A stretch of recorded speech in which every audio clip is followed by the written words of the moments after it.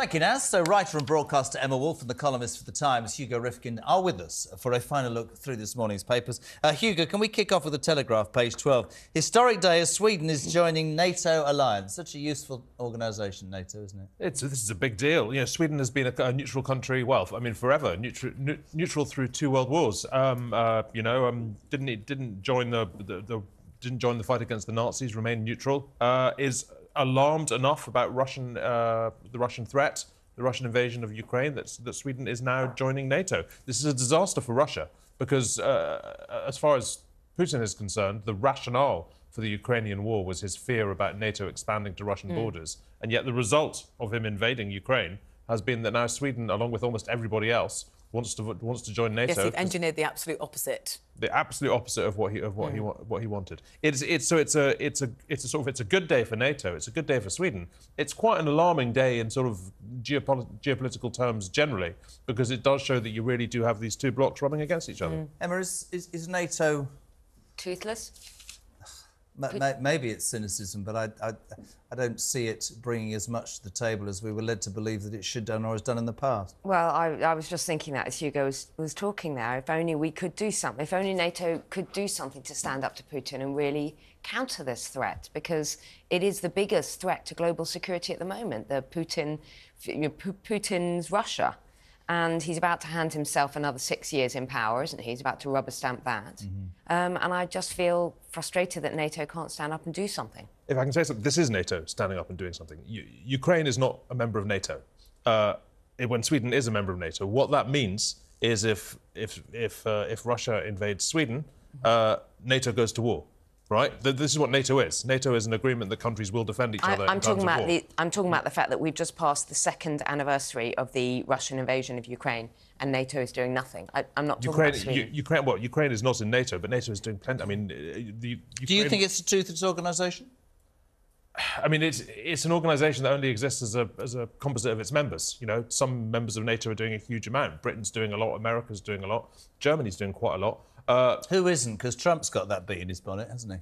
Well, Spain and Portugal, but Russia's quite far away for both of them, so I doubt they care all that much. Look, a lot of countries should be giving more, but actually, when Trump started banging on about this 10 years ago, most countries in NATO didn't give enough money. Now most countries do give enough money. I think we, I mean, NATO, it's a vital organisation. It could be tougher, but it's doing its job. Okay. This story actually plays into the next one, because all these countries are trying to make up their decisions. How much money do they spend domestically? How much do they spend on defence, etc.? And the argument that often comes up when we talk about things like defence spending is, what about the cost of living at home? Emma, let's look in the Star.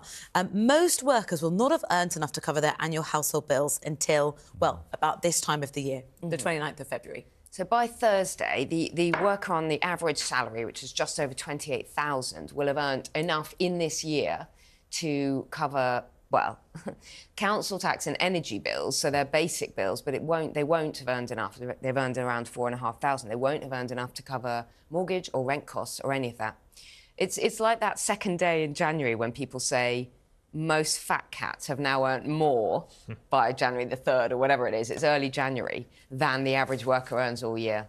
So it's a really depressing one, because basically all year the average worker's been working thus far. These comparisons make for headlines, but the bigger picture that we're talking about here, Hugo, is that, you know, people's pay packets aren't sufficient for the cost of living. No, they're not. But I mean, it's only the end of February. You know, I'm not sure I'd necessarily expect to have earned enough to stay alive all year by the end of February. I mean, it doesn't include sort of tax, obviously. But no. Or housing costs. No. Mortgage or rent. Quite. Yeah. But you can say bills done.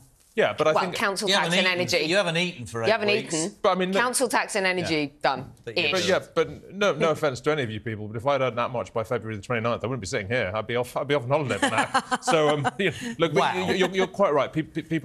People's standards of living are not improving. People's pay packets are not improving. Costs are rising, and this is one way of illustrating that. I think this next one's really, really interesting. In the Times, page 10, Hugo, the Technology Secretary, Michelle Donnellan, has revealed that she would not buy her son a smartphone once he's reached the age of 9, despite Ofcom reporting that half of 9-year-olds already have one. I think Rosie and I were talking about this in the break. We're sort of kids at secondary school age. I think mine got one at 11. Same, mine too. My kids are at secondary school. They also got them at 11. They got them when they began to go by themselves to secondary school, and frankly, I wanted to see where they were. I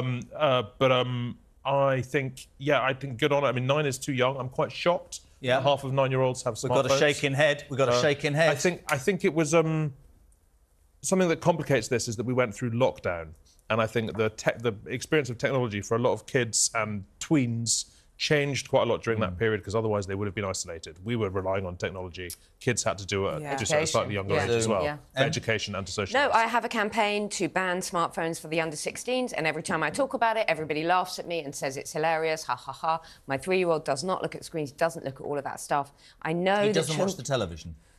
No, we don't own a television. I've never lived with a television ever in my life. I was brought up without television. I think the internet is a grubby, dangerous, you're on murky... television. Yes, I know I'm on television. I know I work on television. It doesn't mean I have to watch it. I think the internet, I can't see any positives for children. Yes, there's a role of education, and yes, schools are increasingly using them to do, like, you know, maths and whatever. But I have been touring primary schools. I don't want a primary school that puts my child in front of a screen all day. I don't want that kind of learning. I want to stick with books and singing and playing and interaction and talking. And I'm going to resist my 3-year-old. I'm going to resist as long as I can. Probably I won't get to 16 without, you know, he'll be laughed at if he doesn't have a phone. But I just don't think, look at our children, look at our young people. Depressed, anxious, lonely, socially isolated. The whole thing is just so sad. And I think back to our childhoods. We were out, we were reading, we were playing, we were talking. I think it's a real shame. It's really interesting. I really love your honesty there. There was a Oliver's 4. Yeah. And there comes a point every day which is called the witching hour at about 5 o'clock, where whatever you've done and whether he's played all day or been to school, he's a pain in the backside. I know. And I absolutely put my hands on my head, my heart, as Vic would say. Pop him in front of a screen, I know. And he has his iPad. And you're right, we went out and we didn't come in until she leant out the front door and shouted tea. Tea time, yeah, at 6 o'clock. But we also started smoking young, we drank young, we were a generation that was far more likely to get pregnant. Speak for yourself, Rifkin. What an upbringing. No, absolutely, yeah, you know, I mean, and so there's ups and downs here. I think 16 is difficult because, firstly, by the time they're 13, 14, 15, there's a lot going on. But also, what happens at 16? Do they get hit by a truck by the internet at the age of 16? Because I'm not sure that's super either. No. I think you also have a point about, I mean, it still shocks me. My kids get emails about homework and emails about this and emails about... I think you might find when they get to secondary school in another 8 years. If they're not... Actually, I think 11... I think Rosie said it really well in the break. I think 11 is probably the benchmark, to be honest. Yeah, and also I think the government need to work with developers to develop phones that kids can use so you can track them. Well, so they need to have access to things like... It's easy to do. More buses and rail and trains. Yeah. I don't want to track my children. I would never do that. No, but for safety, maybe a brick phone. But it might be that you're on sort of like Find My Friends and you've got your children on your Find My Friends so you know where they are. I mean, in an emergency, they need to know. You need to know. They need to be able to call mummy. My kids have a phone because if there's an emergency, they know they can ring me. That's me being completely honest. Should we talk about if someone had time on their hands and liked cooler climates?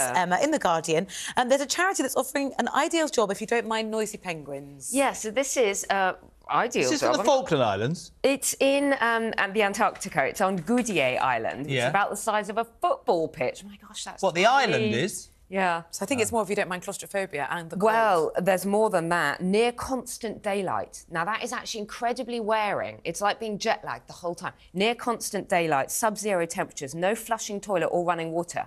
And worst for me, everybody shares one tiny bunk room. So anyway, you can the charity, a heritage charity, is advertising these vacancies. And it's at the bottom of the world. It's only 9,000 miles from the UK.